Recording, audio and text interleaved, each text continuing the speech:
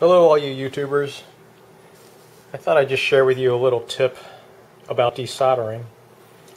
I do quite a bit of electronics repair, and I have a couple of different desoldering tools. Here's a basic desoldering pump, vacuum pump. But if I'm working on a delicate circuit or a particular circuit that I don't want a lot of heat on, or I want a minimum amount of time with my iron on the joint, I just modify either my shop vac or my central vac hose. I just put a little straw on the end of it, put a lot of tape. I like masking tape, but some people use duct tape. You don't want that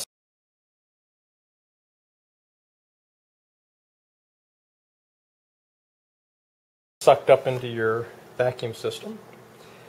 And I find that I can just put a little bit of heat quickly on a joint and use my makeshift solder sucker and just allow the solder to be vacuumed up. What's interesting is by the time the solder reaches just inside the straw, it's generally solid or cooled. And just to be safe about it, so I'm not sucking up molten solder all in my vac system, I like to use the longest hose that I have. And when I'm working in my basement, the beauty of the long hose and a basement shop outlet or vac outlet is that this outlet goes up. So what happens is all the heavy solder, which is not able to be sucked up into the vacuum system, is sitting here.